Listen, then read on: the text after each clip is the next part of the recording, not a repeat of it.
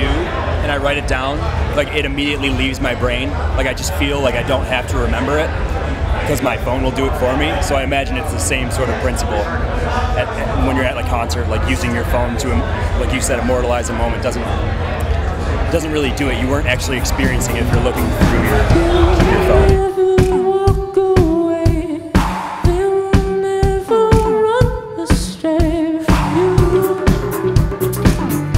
If I like something a lot, I'll take a picture or a video of it. But if I'm like, oh my god, this experience is a 10 out of 10, I don't, because I don't want to be looking at it on a phone screen. Like I want to actually be looking at it. Yeah, phones are good for like 5 through 7 out of 10. Yeah. But like 8 through 10 are just like, right. I need my eyes.